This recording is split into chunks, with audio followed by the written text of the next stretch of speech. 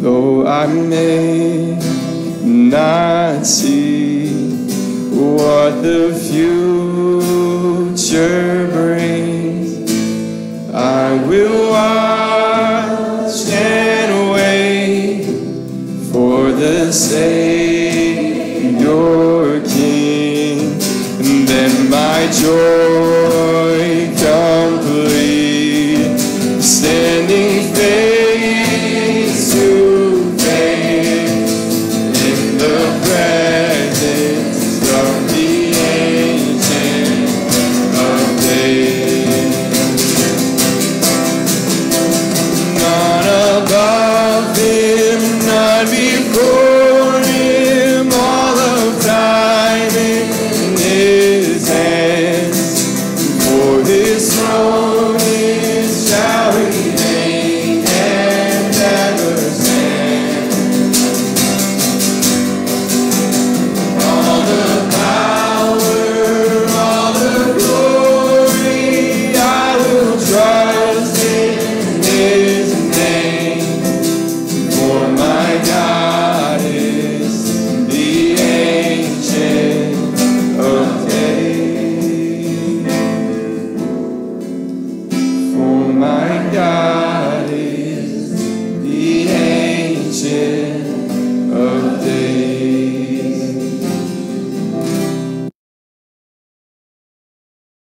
You of when the Lord humbles you, when I'm thinking of like when I'm arguing with my wife and I'm like, I just don't know how you're not seeing this, and then I realize that I'm wrong. That's kind of what I was saying. Why is this not working? User error.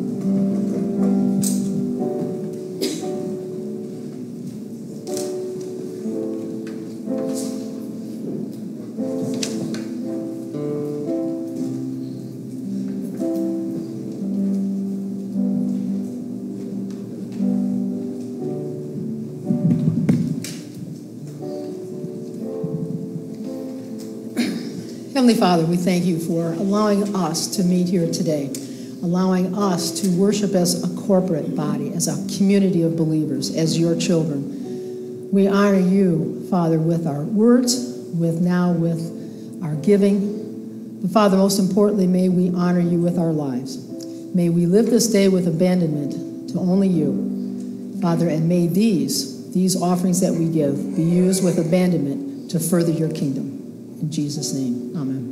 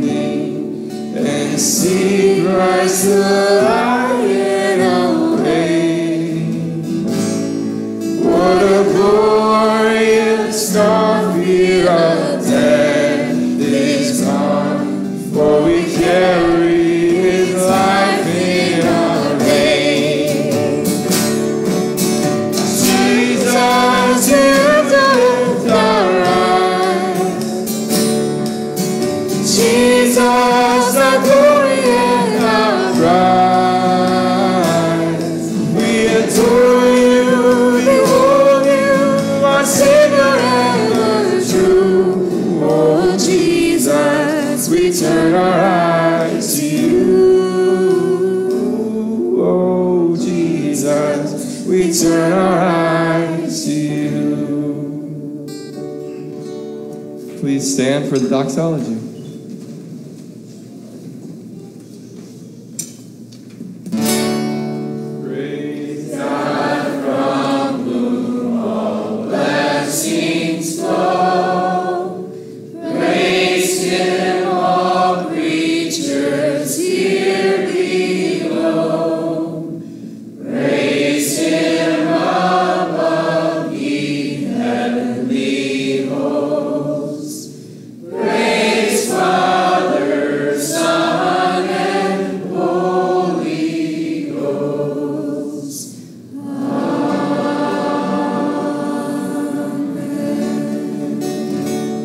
Take a seat.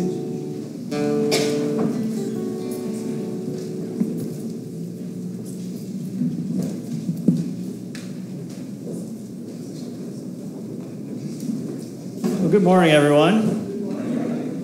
It is awesome to be able to worship Jesus Christ together in the body of believers here this morning. So I want to welcome you to our service. It's just good to be able to gather as God's people and to sing praises. Amen. We have the joy every week to be able to come in and do this. And so we're just so blessed to be able to do that. The windows are being opened up, so if it's a little bit warm, you can have a little cool breeze hopefully coming in. We do have a few announcements for you that I'd like to share. First, where's David? Where's David? Up here. Oh, you're up there. Okay.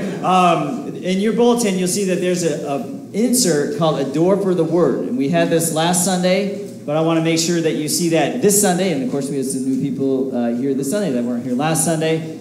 And this is a 14-day prayer challenge. David's up in the balcony. Can you speak down and just give a word on what this is and how we can be involved as a congregation? Right. As we were getting ready for our missions conference, and as we were getting ready, we're looking for ways to get the congregation involved. And one of the best ways that you can be involved is be praying for our missionaries and for our conference. So we put this together real quick. It has a scripture, and then but we're asking that you pray for 10 minutes on the scripture, you pray for 10 minutes for the missionary, and then you pray. And you do that every day. So 30 minutes of prayer a day is what we're asking for. And we are just excited for what God is going to do for our conference and for our church and for His church. So we ask you all to be involved with that. This is the best way you guys can be involved in ministry and in missions in our church. Amen. So the very best way, really, as David shared, is prayer. And so this is a 14-week challenge. The elders of the church have all committed to praying each day for the needs. You can see starting today. So you're not too late. You're ready to go today. And you can read through the scripture passage. 10 minutes there, 10 minutes praying through the prayer request, 10 minutes for the mission conference, however the Lord lays on your heart. But we want to be just daily in prayer. The time is not as essential as that we're daily in the Word and in prayer. And so if you would commit with us to be able to do that, we just know that God is going to honor that and bless that. And we need to be in prayer for our mission conference. We're going to be having Rick and Marilyn Perhai come, who are our missionaries to the Ukraine. And so Rick will be sharing for that Sunday morning. And they've been doing, obviously they're not in Ukraine right now, but they've been doing a lot of different ministry with the refugees going into Poland and all sorts of different things. And so it would be very important for us to be able to hear about what God's doing in the Ukraine, all the miracles and different things that are happening, and really how God's going to lead them in the future. Of course, we just take a step at a time. But so that's going to be very, very important. And then we're going to have downstairs all the different booths set out, just like what we did last year. And we'll have food, and we're going to have information about all the different missions that we support. It's a missions fair, really, downstairs after the service. So that's October 2nd, and you should be here because you will be blessed. And as a congregation, this is your really best opportunity to get the full picture of the missions that are connected to our church and how we're partnering and how you may partner as well. So that's the first thing we want to mention. You'll also see in your bulletin that there's a no proposal 3. And how many have heard about that proposal? This, and the rest of you, you're going to hear now. This is very important. I'm going to ask Pastor Pat to come up. Our church sponsored a table for the Right to Life dinner, and the speaker came in and shared about this proposal and what it's going to mean for our state. And as a church, as God's people, this is the time to stand. And so, Pat, if you will share just about this proposal. Yeah, it was nice to be able to go to the dinner, not just to fellowship with other people from the church, but to hear what's going on in the state. And a lot of this is going to be directed towards this group of people right here, my peers, my generation, who a lot of us pay no attention to what's going on in the world. Not saying it's all you guys, maybe you do. But man, my generation just doesn't care, more and more it seems. Yeah, Proposal 3 will be on the ballot on November 8th after Roe versus Wade went overturned. The radicals went out and got enough signatures to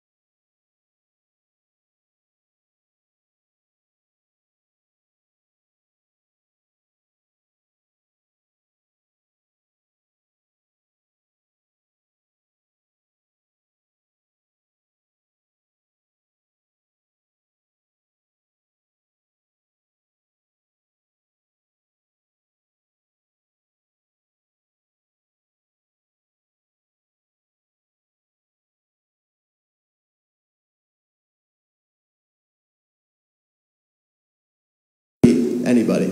So if a young man gets a young woman pregnant, not only does he persuade her to participate in that act with her, now he can persuade her to go get the abortion, and there would be no legal ramifications for parental consent. This also includes things like gender reassignment things, sterilization. If there's a teacher out there that has a 12-year-old girl that thinks she's a boy, he or she can go get that young girl sterilized without her parents knowing, free of legal ramifications. You won't read that in the surface level of the text of this bill. You have to read deeper, but it's all in there, and that's why they make it confusing, because they know people won't read it, right? So go vote no on November 8th. You can do it, and we need to do it. And tell your friends, honestly. Tell people, like I said, especially us, guys. We have friends that probably aren't even registered to vote. And so get people registered to vote, or else really it could be really the end of all the pro-life advancements that have been made. So it's a huge deal. So get out and vote. Yeah, thank you. This is not a political issue. It's a biblical issue, and it's really a matter of life and death. And we as God's people need to rise to that occasion and defend life in our state. And so if you have any other questions or anything, please come and see anyone who went to that dinner, or Pastor Pat or myself, and we'd certainly love to be able to share more with you on that. Yes? Do we know the deadline for registering to vote? If the person needs to register to vote for the first time, do you know the date of that? Does anybody know that? I don't, but I'm just saying that you need to find out, because it's probably pretty soon. Tomorrow. Go tomorrow. It really is that important. Yeah, thank you. Okay, so you can register that day, but the sooner the better, and let's make a stand for life. As a church, we must do so. Amen. All right, are there any other announcements? All right, this time then we're going to have our scripture reader come forward, and we're going to have our little ones go down to nursery, so 5 and under for nursery, following Miss Julie, heading down. And we're going to be starting a new series today. We're looking at the armor of God this Sunday, and talking about a war and a battle. There's one that's going on, and if you aren't aware of that, we need to be aware of that. And so we're going to be studying the armor of God through our house-to-house times for all those weeks, the 8 weeks, looking at the armor of God from Ephesians chapter 6. So in your Bibles, go ahead and open those up. Ephesians chapter 6. We're going to read 10 through 20. So please stand for the reading of the word. Ephesians chapter 6, verses 10 through 20.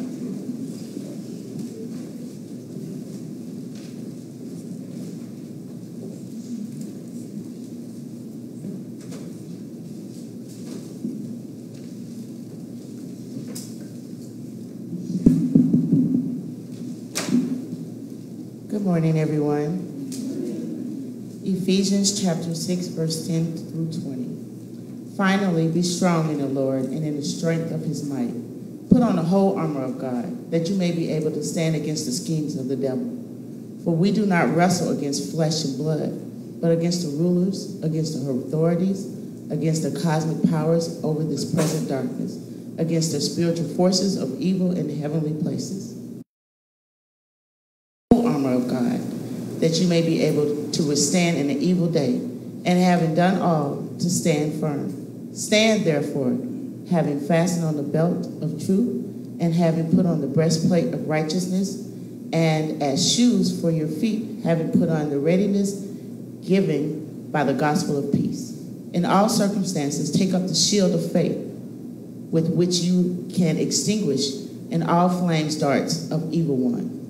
And take the helmet of salvation and the sword of the Spirit, which is the word of God, praying at all times in the Spirit with all prayer and supplication. To that end, keep alert with all perseverance, making supplication for all the saints, and also for me, that words may be given to me in opening my mouth boldly to proclaim the mystery of the gospel, for which I am an ambassador in chains, that I may declare it boldly as I ought to speak. May the Lord add a blessing to the reading and the hearing of his word. Amen. Amen. You may be seated. Father, we do pray that your blessing be added. We know that it does not go void. Know that your word has the power to change hearts and lives, to bring about true change, inward change. And so we just ask, Lord, as your word is proclaimed, that we would have listening ears with faith, Lord, to believe and to trust your word. Help us to trust and obey. And we know, Lord, that when we do that you bring great joy and peace and victory through our lives and in our church. And so we just ask for your blessing on all these things in Jesus' name. Amen. So we've shared already here, there's a battle that's being fought in America, and it's a deadly war. You may ask, is our country at war? And the truth is that we are. It's a spiritual war. It's a war between light and dark, good and evil, heaven and hell. And you are part of that war. I'm going to share with you that we cannot be ignorant of that, and we cannot be neutral in that. And those are the two tendencies that people can have. We're just not aware of it. We're not interested in that. Or I'm just going to be neutral and on the sidelines. But you, Christian, do not have that option to be neutral in this. That's why we're going to share looking at the armor of God. This week, we're going to take it piece by piece. As the Bible says, to put on the whole armor. So we're going to look at each piece of that armor and how it relates to our Christian life as the weeks go on. This week, we're just setting things up, looking at the reality of that war, that we wrestle not against flesh and blood, but against the powers and principalities. So we're going to look at that. It's a spiritual war.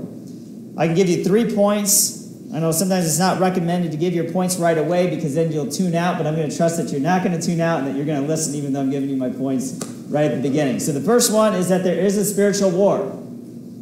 Is that true? Yes. Yeah, it is true. And if you're not aware of that, we need to be aware of that.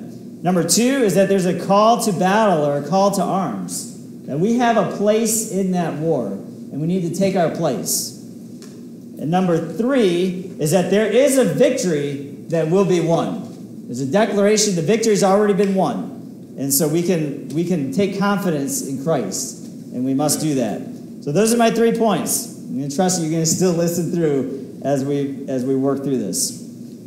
So in the scriptures, in verse 10, it says, finally be strong in the Lord and in the strength of his might. In verse 11, put on the whole armor of God that you may be able to stand against the schemes of the devil. Now, in our country, the devil is someone that is a laughable thing, if you will, for many people. And something that is mocked or ridiculed. We even have sports teams named the Devils. Even some of our local high schools are called the Devils. And it's just something that's considered really almost comical in that way. We have food named Devils, like Devil's food cake. I mean, like that. It's deviled eggs, deviled ham, right? So we have all these different things, and we don't even think about it because it's just something that's a part of the culture, but it's not speaking the truth of who the devil is. And we have in our country, there's his purposes are veiled, if you will. And C.S. Lewis has said this, that we either make the 2 errors, we either make too much of him or we make too little of him. And probably for most of us, it may be that we make too little of him. But we have an enemy who is very real, and we need to understand that. If we think that there is no enemy, then we will not be prepared for war. And that's why this is so important. The word devil, it means to accuse. The Latin is diabolus, and we reference Satan, the old serpent, the dragon, the accuser of the brethren. Go ahead and turn to Revelation chapter 12. And we need to know our enemy, and the Bible has a lot to say about who our enemy is. If you look in Revelation chapter 12, starting in verse 7, it says, now war arose in heaven. Michael and his angels were fighting against the dragon. That's the devil, Satan.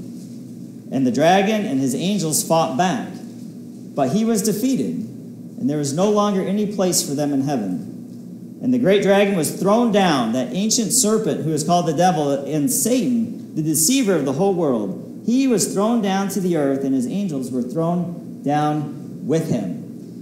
And I heard a loud voice in heaven saying, now the salvation and the power of the kingdom of our God and the authority of his Christ have come, for the accuser of our brothers has been thrown down, who accuses them day and night before our God. So we learn a lot about Satan in these passages. First of all, he's not all-knowing. He's not everywhere. He's not all-powerful. These are attributes really ascribed to God alone. But he does have a well-organized demonic army, and he is an accuser of the brethren both day and night before our God. The Bible says that he's the father of all lies, and he wants to destroy everything that reflects God. And who is made in the image and likeness of God? We are. So you better believe that he wants to destroy you. And not only you, but your marriage and your family and your church and everything else that we know that God has made. How many, when you became a Christian, all hell broke loose on your life? And this can happen, right? And you decide to take a mission trip, you decide you're going to get baptized, you're going to, which we have a baptism coming up. I forgot to mention that. Baptism next Sunday. Rex is going to be getting baptized. And so that'll be at the state park at 2:30. Insert announcement right there. But baptism next Sunday. Be ready to come. We want to celebrate that. But one of the things that we'll share is that moment then when you take that stand for Jesus Christ, all hell can break loose in your life.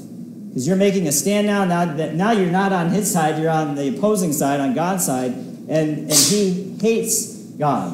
And he hates everything that God loves and values.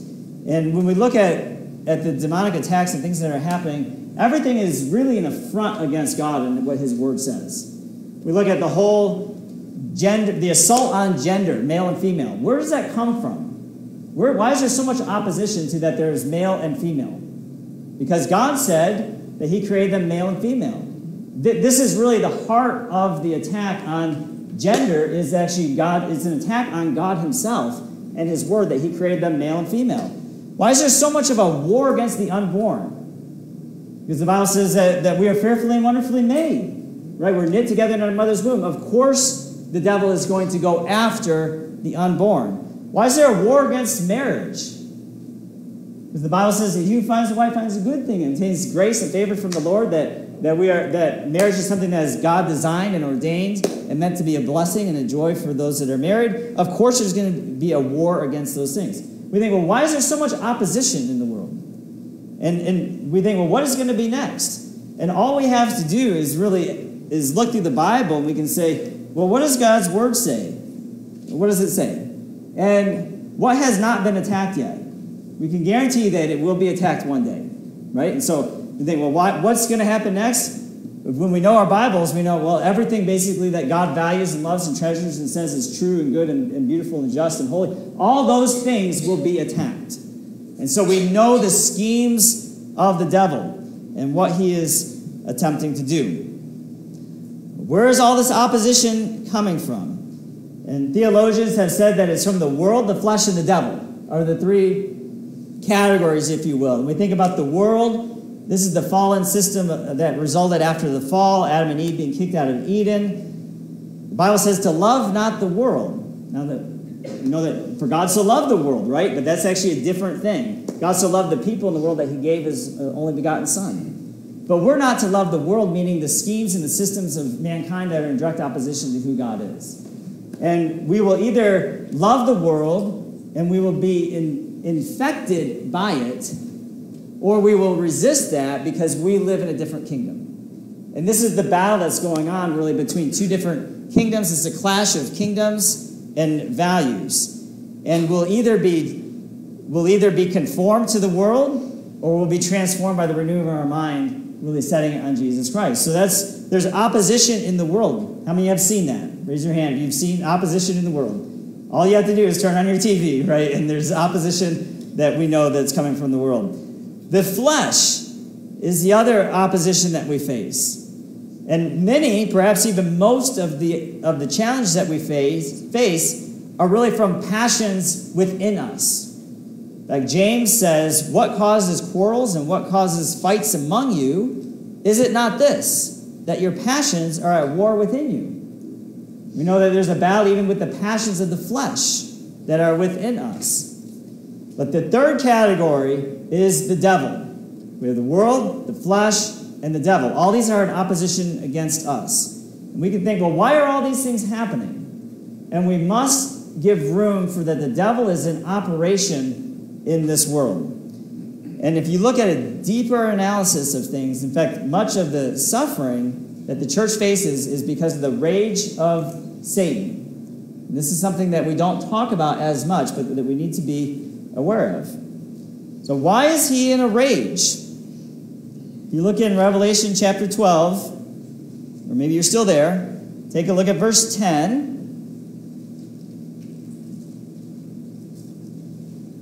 We see then that the accuser of the brothers has been thrown down. And in verse 12, it says in the last part there, I'll read the whole verse. Therefore rejoice, O heavens, and you who dwell in them, but woe to you, O earth, and sea, for the devil has come down to you, which is on earth, down to us, in great wrath. Why is he in great wrath against you? And the reason is because he knows his time is short. If you remember, if you study history, Hitler after Normandy, his time was essentially over. If you study the history of World War II, once the Allied forces landed on the beaches in Normandy, that once they took that beachhead, if you study history, how many know what I'm talking about? That war was over. That was essentially over. However, the battles had to be fought and things like that. But Hitler, similar,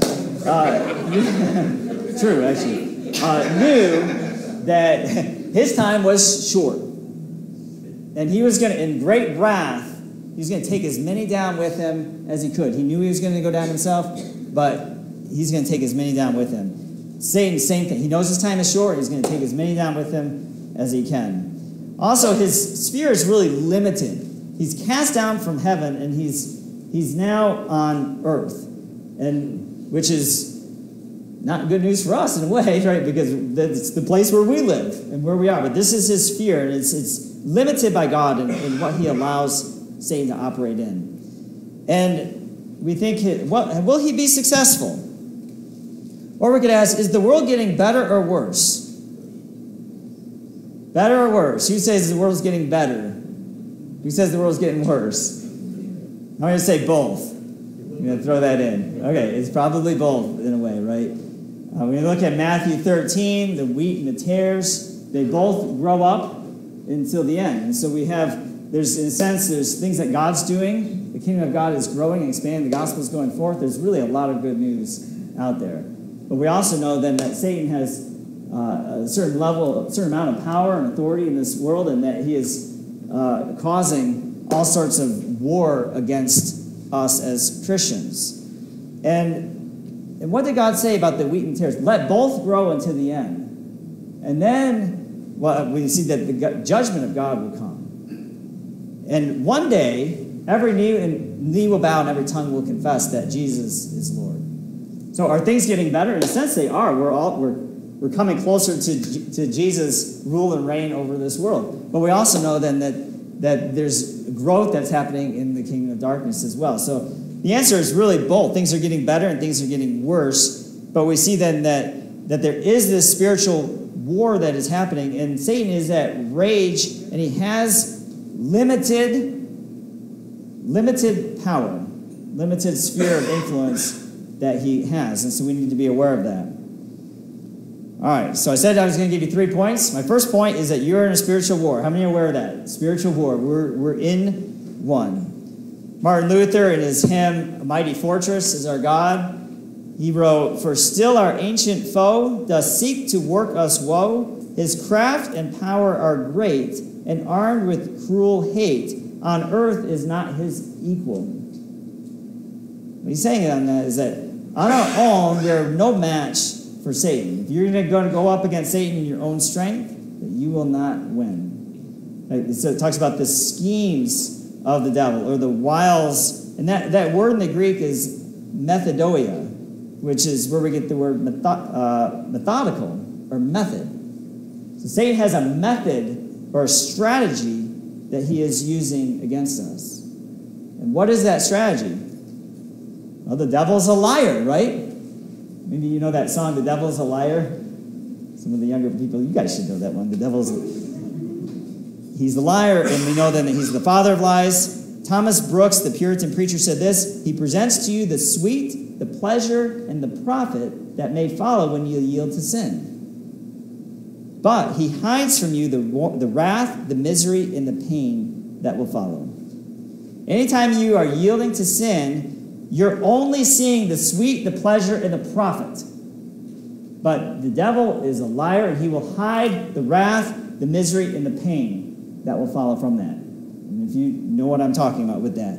And we can begin to think things, or that Satan can put things, demonic thoughts in our hearts, in our heads, that say, well, one time and no one will know, or what's so wrong with you with this, or God will forgive you anyway. But the Bible says to flee from temptation, right? And so the Satan is a liar, and he will hide things from you. He's also the accuser of the brethren. He will point out something that you did or didn't do, not so that you would repent, but that so you would be so guilt-ridden in a way that you would not be able to go forward in the things that God has for you. And what we see then that he'll hide God's love and grace from us. And so he'll show us how we're unclean. And are we unclean in our sin? Yes, we are. Is that true? Yes, it is. But it's only half true.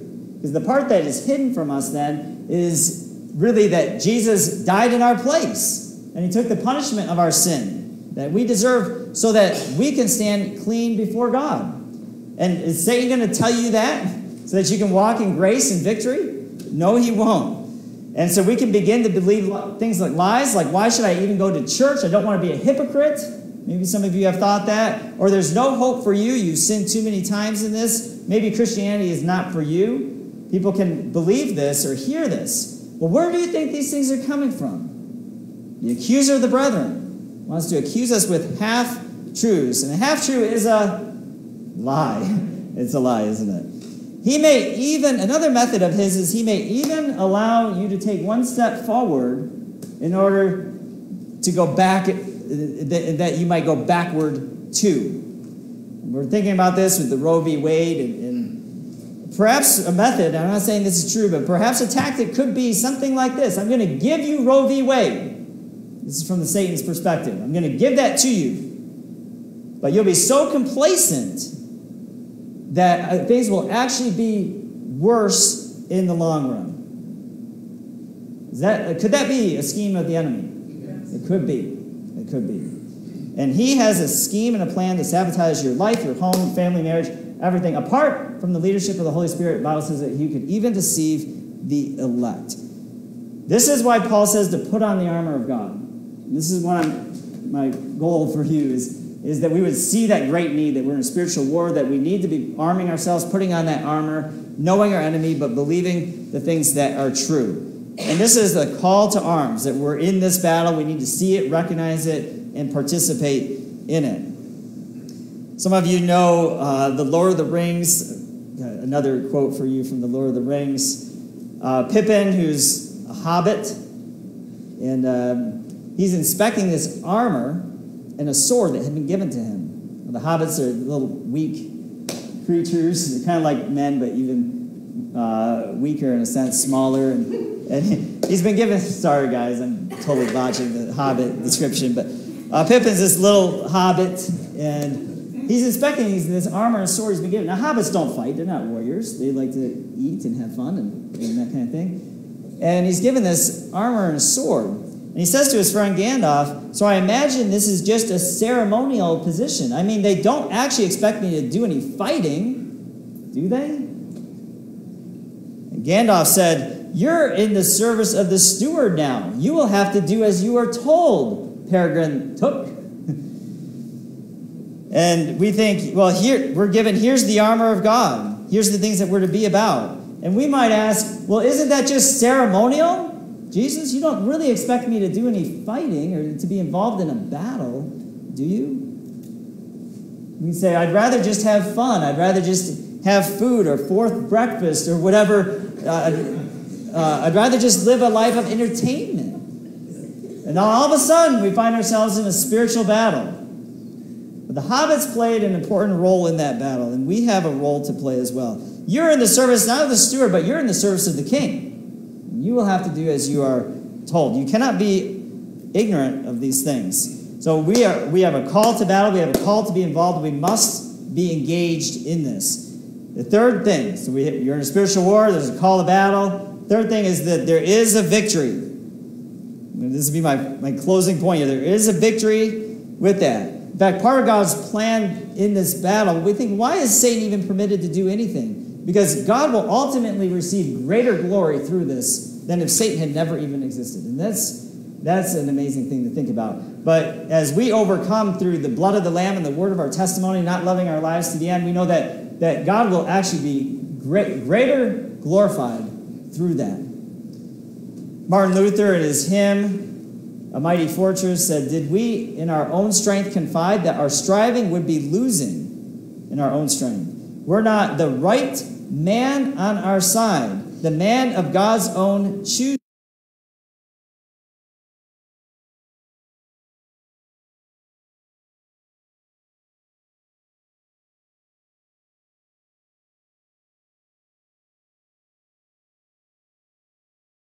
To triumph through us. The prince of darkness grim, we tremble not for him. His rage we can endure, for lo, his doom is sure. One little word shall fell him. That word, above all earthly powers, no thanks to them abideth. The spirits and the gift are ours, through him who with us sideth. Let goods and kindreds go, this mortal life also. The body they may kill, God's truth abideth still. His kingdom is forever. One little word shall fell him. What is that word? It is the word, the capital W word, Jesus. The Bible says in John 12:31, now is the judgment of this world. Now will the ruler of this world be cast out. Speaking of Satan. In 1 John 4:4, greater is he that is in you than he that is in the world. Who is in the world? Satan, right? Who is in you? Jesus. You may have seen on social media, there's a picture where it has like an arm wrestling match between Jesus and Satan. Has anybody seen that picture? A few of you have. That's so bad. This is not an equal battle of two titans clashing. This is one. In fact, Jesus says his very breath actually will destroy the forces of darkness when he returns. This is not a clash of equals in any sense. One little word shall fell him. That word, Jesus Christ, greater is he that's in you. We do not have to be afraid. Ephesians 6:10 says, be strong in the Lord and in the strength of his might. Paul understands where the battle is won. If you look at verses 13 and 14 in Ephesians chapter 6, it says, therefore take up the whole armor of God, that you may be able to withstand in the evil day, and having done all, to stand firm. Verse 14, stand therefore. And then we go into the description of the armor of God. And in my Bible, I underlined stand 3 times here. That you may be able to withstand in the evil day, having done all, to stand firm. Stand therefore. Notice he doesn't say that you are to now go conquer. Now go conquer. He doesn't say that. All he does is say to stand. How many can stand? You can do that, right? And you're standing firm in the victory that Jesus has already won. So you may ask, if Satan is defeated, then why do I have to be warned? Why are we even discussing this? And because God still allows Satan to have some power on this earth. How many know that if you cut off the head of a rattlesnake, that up for an hour later, it can still bite you? Anybody ever experienced that? The next time you cut off the head of a rattlesnake. Aren't you glad we don't live in the South? You cut off the head of a rattlesnake. Its head is severed from his body. And I watched a video of this, actually. It's true. And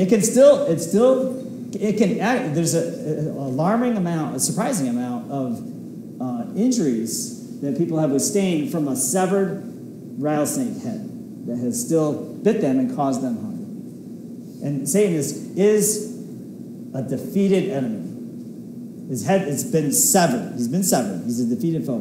but he can still take you down. He's still biting, seeking whom he may devour. We need to be prepared for this. And Paul says, put on the whole armor of God. Don't leave one piece off. We put on the whole armor of God. We're going to go through each of those pieces, making sure that we're putting on the whole armor of God in the battle that we're in. Let me just give you 3 quick applications, and then we'll send you on our way. The first thing is we must analyze our situation biblically.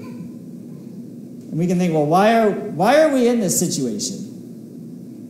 You think, well, there's a lot of humanistic reasons. There might even be other legitimate reasons.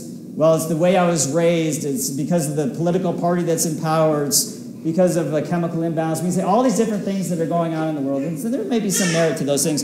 But at the end of the day, the devil has done this. And we need to recognize that. Number 2, we need to use our weapons. And it's really involving a spirit-filled life. It has to be the dominant shaping force in your life. If the world, the flesh, or the accusations of the devil are the dominant shaping force in your life, then you will not escape. You will not resist the cosmic powers of this world, or the devil, or the flesh. And so is there space for the presence of Jesus in your life? That's going to be the key, really, for the victory. That has to be the dominant shaping force in our life. In that. And number 3, that we use these weapons as a family. Now, you're in the service of the King, right? Does he expect you to fight? He does. How do you fight? You stand. That's how you fight. And we do this together. The armor of God is not given to just one individual, but to the church is given to. And that means that we're not alone in this. And we need to encourage one another. We need to grow in the Lord together. We need to carve out time for the Spirit to unite us. And what happens then when we do that, the Satan does not have the victory in these things. Without that, though, something happens. We become irritated at other people in the church. We become frustrated with things. All these things kind of happen, and the devil begins to have victory in our church. But when we come together and we allow the Holy Spirit then to unite us in the way of Christ, then we have victory in these things. I'm going to give you one more shameless plug for House to House, because House to House is a way that we can grow and unite really as the body of Christ. And so if you have not signed up for House to House, there are some sign-ups in the back there. There's ways we need to be in fellowship and growing together. Amen, church? Amen. We're going to invite our worship team, if you'll come on up at this time. And the word says to stand, right? Now I want you to physically stand up. Stand up in the power of the might of Jesus Christ. Amen? This is how you fight. You fight by standing on the word of God, and what he says in your life is true, is sure and true. And then how do we wage war? We stand in his might, in his victory, through prayer and through living it out in fellowship and service with one another. So, Father, we just ask for your hand in our church, in our lives, Lord, as we share about the battle and the victory. Help us not to be overcome or overwhelmed, but that, Lord, that we would rest on Jesus Christ. We thank you that greater is he that's in us, Lord, than he that's in the world. Help us to go forward with an understanding of the reality of the situation we're in, but a greater understanding of the presence and power of Jesus in our life. And we can rest on, have confidence, Lord, that you are the victor. Lord, thank you for winning the victory, for being willing to go to that cross, to be nailed, Lord, to that cross, but knowing, Lord, that through your suffering, through your death, your resurrection, that you have won for us the victory over sin, death, and hell, and Satan himself. So, Lord, let us walk in the ways of Jesus Christ together as a church family. Help us, Lord, to stand firm, knowing, Lord, that we have an enemy, but knowing that we have a Savior, a friend, a mighty King, in whom we are in service to. We pray this in Jesus' name. And all God's people said, Amen. I was going to tell you to stand. Well, stand on the outside, but I urge you to kneel on the inside while we worship our Lord for this last song.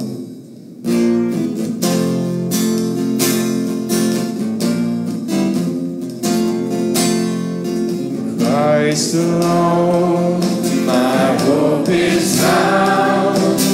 He is my light, my strength, my song.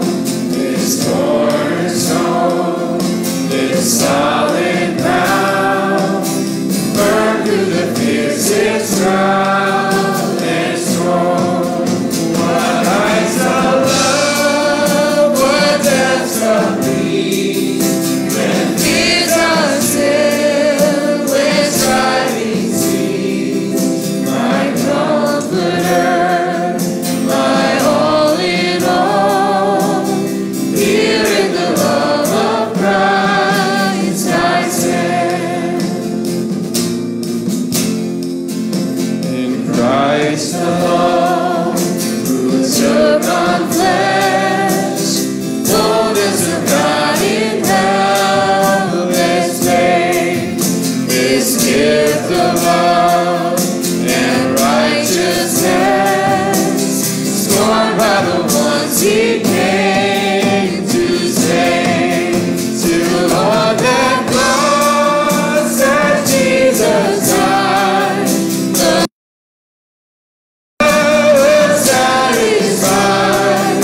For every sin on him was laid.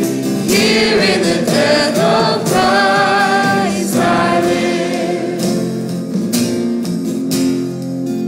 There in the ground his body lay, light of the world by darkness slain, then bursting forth in glorious day, up from the grave he rose again. And as he stands in victory, sin's curse has won, sin's trembling, for I am his, and he is mine, bought with the precious blood of Christ. No guilt in life, no fear in death.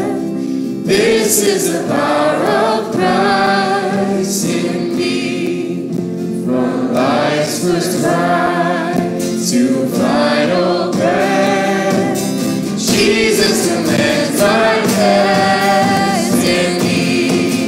No power of hell, no scheme of man can ever pluck me from his hand, till he returns or calls me home.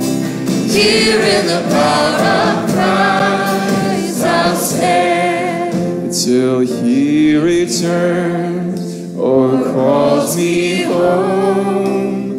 Here in the power of Christ I'll stand.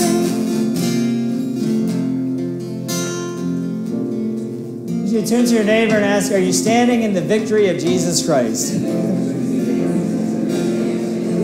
Yeah, God bless you. All right, everybody, and real quick, I just want to point out that we have Jessica here with us this morning, and we should give her a hand clap. She did great. Okay, now you can go.